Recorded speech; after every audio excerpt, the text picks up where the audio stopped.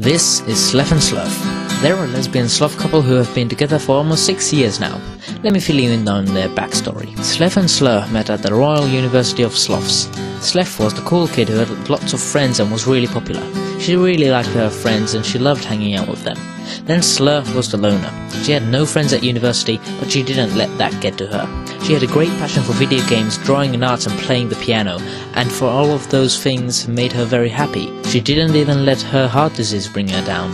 But one day things weren't going so well with Slerh. She was being bullied at university. Sleth and 3 of her friends were walking by, and one of Sleth's friends knocked over the pile of books Slerh was carrying. Another pushed her over. They laughed as tears trickled down Slerh's cheek, all except Sleth. Sleth walked over to Slerh and helped her pick up her books and helped carry them. "I'm really sorry about my friend," she said. "That's okay. At least there's someone who cares," replied Slerh. Sleth helped Slerh carry her books home, and the girls talked all the way there. Sleth got to know about Slerh's heart disease and said to Slerh, "If you ever need anything, I'm here." Sleth also got to know about Slerh's passion for video games and art and music.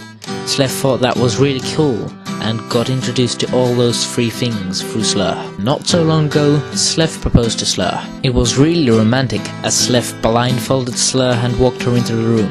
There, Sleth took the blindfold off Slerh, and when Sleth took the blindfold off, she was on her knees and she opened up a box to reveal a ring. It was only a small diamond because Sleth hadn't got enough money for a big shiny diamond ring, but Slerh still said it was more than she could have ever had wanted. So the next day, Sleth and Slerh spent the day planning their wedding.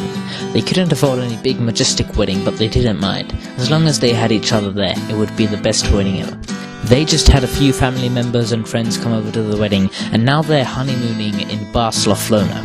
It's like Barcelona, but sloth. They'll be together for as long as it takes because they love each other.